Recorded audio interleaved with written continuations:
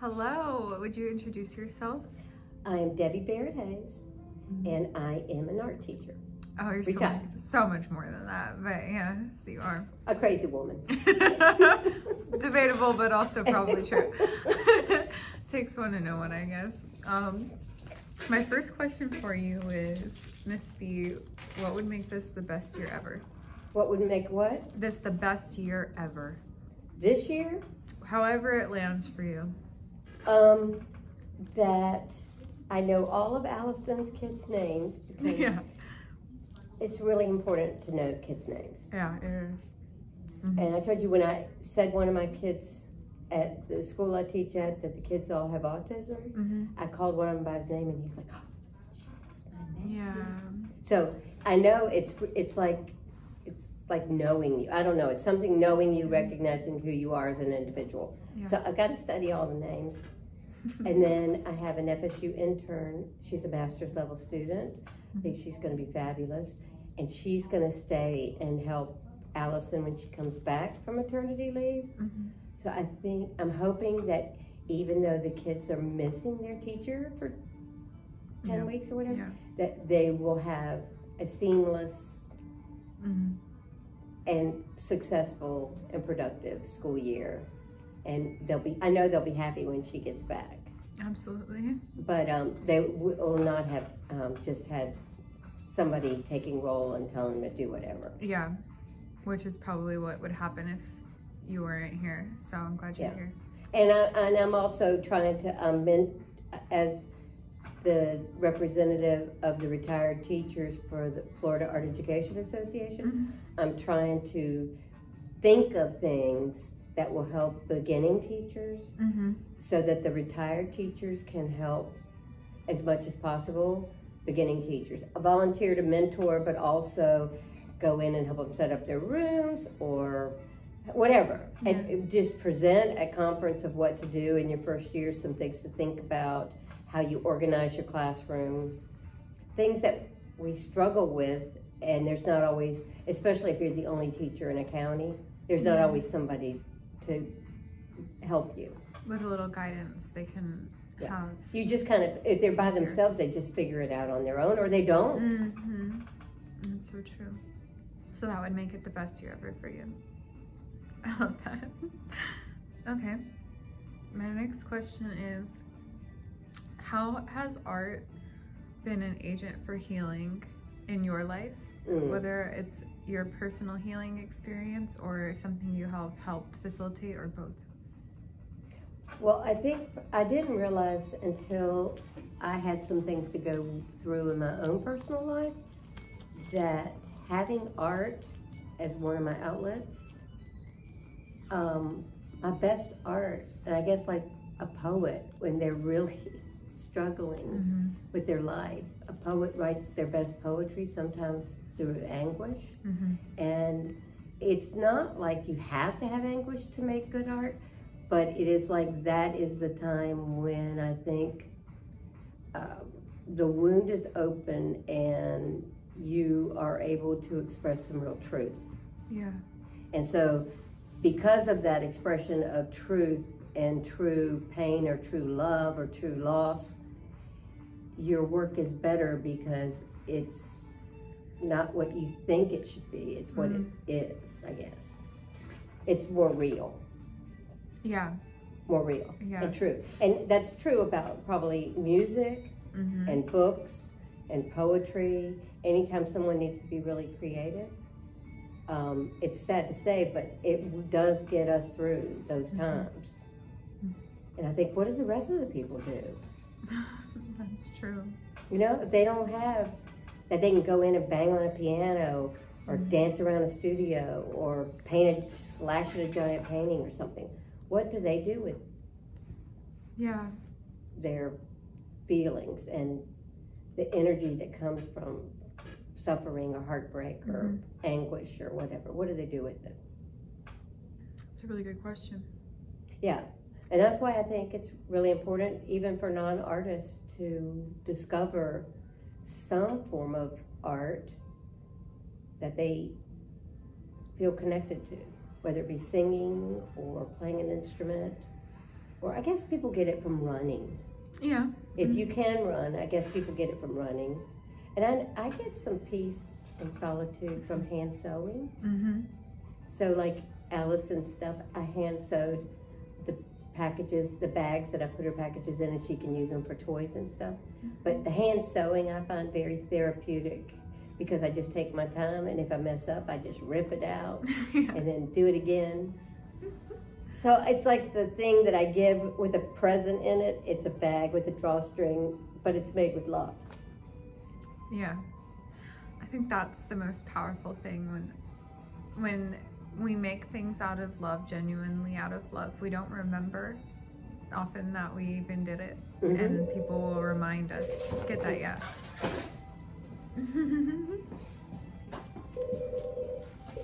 Miss Prater's room. She is. Okay, hold on a second. She's resting. It's Ruth. Okay. Aww.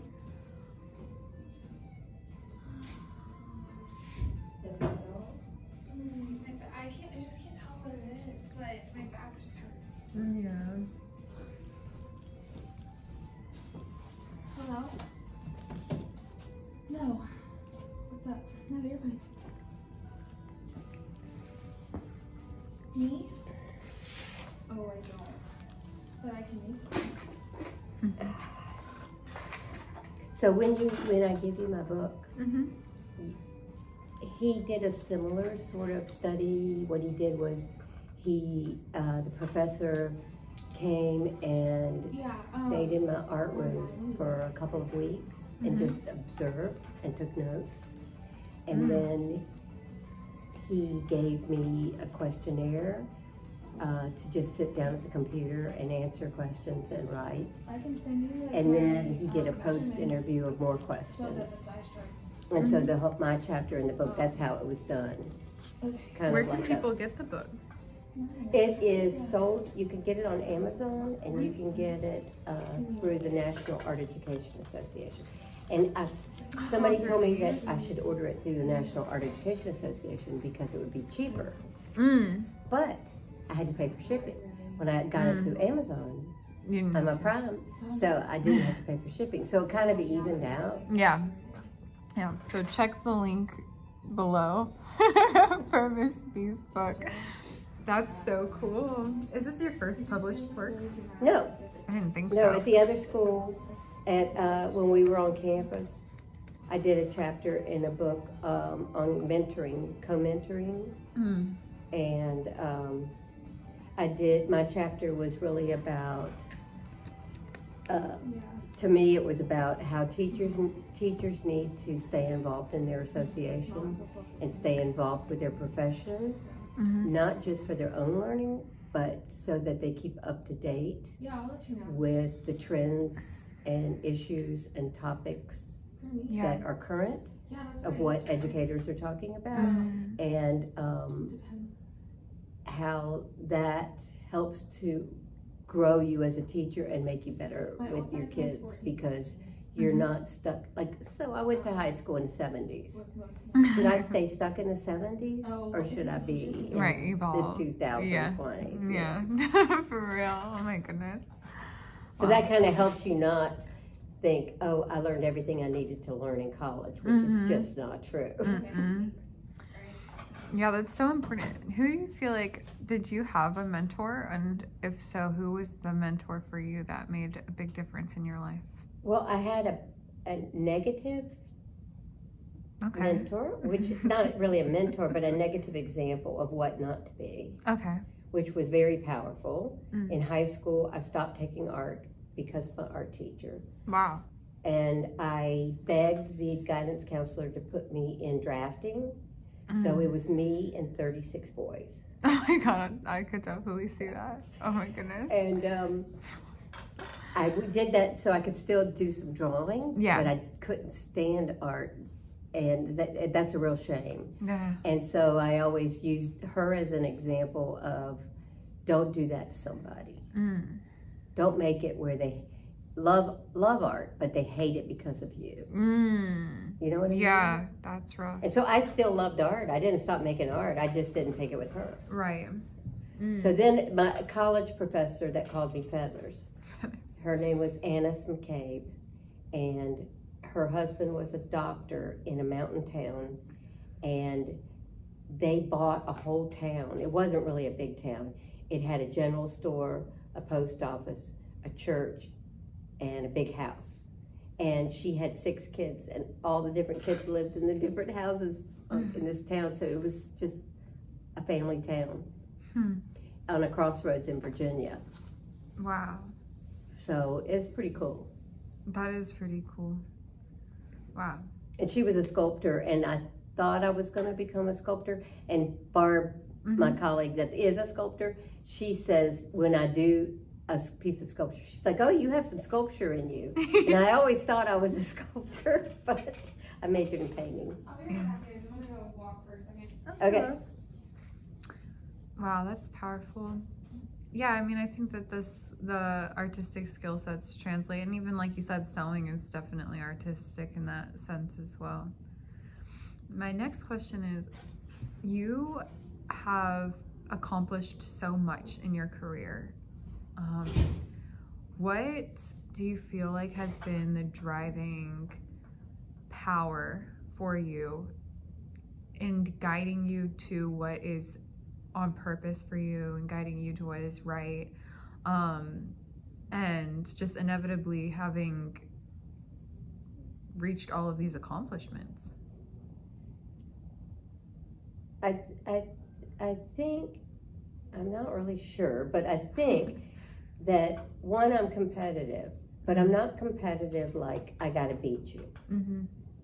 It has nothing to do with a winner and a loser. It's a competitive of like, I can do this better. Yeah. I think it can be better. I think I can do more. I think I can get better at this. And so I guess it's competing with myself and not somebody else. And I know that somebody one time told me, and it's one of my colleagues, told me that I was intimidating, and I was like, that is the last thing I want to be, is intimidating. Yeah. But when I've talked to somebody about, why would somebody see me as intimidating when all I want to do is help? But it is, I think the intimidating part might be that sometimes I take charge and they don't want me to take charge, or sometimes I might act like I know better how to do it, or I think I can make it better, and they don't want to make it any better, you know. And so I need to, you know, sometimes I have to back off. And I do have some friends that'll just say, you know, this is my thing, not yours, so back off, and I will. But I just think, like my husband said, you spent 3 nights getting ready for a 30-minute class. Yeah. And I was like, that's because I only have 30 minutes with them. I want it to be just right. Yeah. So I'll spend 3 hours getting 30 minutes ready to teach. So I don't know. I do think it's something in myself that that's just the way I do it. Yeah. Wow. Even the football coach here, he said, I want you to letter this poster with the kids' names on it. So I measured it and did all this stuff and then calligraphied their names. And he goes, I just thought you probably had good handwriting. And I mean, I spent hours measuring and making sure everything was exact. He's like, I just wanted some nice handwriting. I calligraphied it and measured everything off it. Oh my goodness. He wasn't paying either. No, so not that matters, but he was like, I didn't know you were going to do that. Yeah. Oh my goodness. I said, well, you should have been more specific about what you wanted. Why did you bring it to an art teacher? Yeah. Why give it to me? Go to the English Give it to teacher somebody else that has nice handwriting. Oh my goodness. I was making it an art project. Yeah. Of course. Of course. What do you feel like is your proudest moment as a teacher? I'm sure there's a lot, but if you could choose one. Well, there's a couple of students that have come that I told them when they were in high school. you should be an art teacher. And they just poo-pooed it. Yeah. And then after their kids went to school and after they matured and they were a mom and their kids were in school, yeah, they went back and became an art teacher. And they said, they loved the job. And they said, you told me back when I was 17 that I was an art teacher. I didn't believe you. And now they are. Yeah. I think that's pretty cool because I could see it in them. Yeah.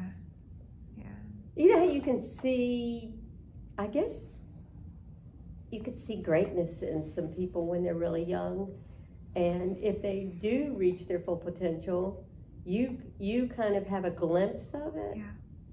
And you just hope that they stay on the right path and that they take their gifts and make the most. So you felt like you were integral in their growth? I felt like I was integral in their growth, and I feel like I love it when I can see that they achieve the greatness I already saw in them when they were young. Because sometimes that's not how life goes. Yeah. And so it's really nice when they discovered the thing that I already knew they had, and they discovered it for themselves, and then they expanded upon it because they saw it was a gift that they had. That kind of makes me want to ask you a more like personal question related to our relationship, because it was just like in that room right there that I feel like you saw something in me to basically pull me out of middle school art and bring me up to... I did snatch you out of middle school because I felt like your thought processes and your creativity and your drive and your thought processes were beyond your peers. And I did not want you being pulled back with them. I wanted you to move forward. I felt like you were ready to move forward, and that taking you from middle school up to high school would be it could be bad because you're with kids older than you, but it could also be very good because you would want to achieve and perform at their level, which would raise you from where you had been in the room with middle schoolers. Yeah, I mean, I definitely think I did too. I think back on those years, and in particular that freshman year or that like 8th grade year that you brought me into high school art, like, I mean, you were shy because you were middle schooler, so you were quiet.